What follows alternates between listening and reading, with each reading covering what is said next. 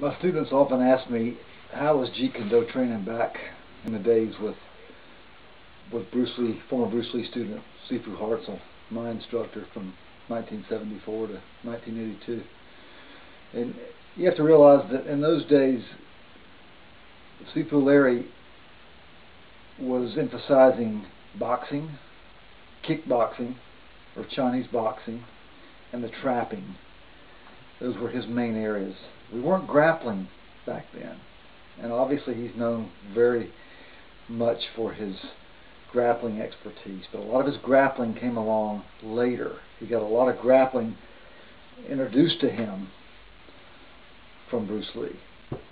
But a lot of what he developed and came to be known, he took that, and then obviously through Guru Inosanto, there was so much more, and he refined so much through Guru Inosanto.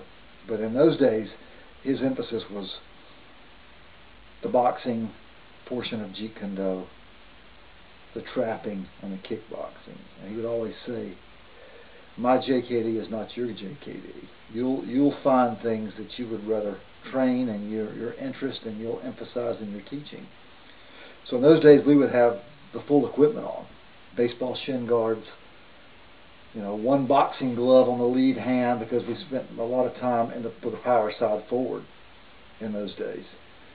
Trapping with the bare hand, full contact, baseball shin guards, shin kick, finger jab, pak sao, crashing. It was invaluable training. I valued it so much then, and even more so now. But the way things have changed now, as you would hope, and as the art is supposed to be, we've evolved. We've evolved in the training. We've evolved in the arts we've drawn in. We've evolved in the teaching. It's always evolving. It should always evolve.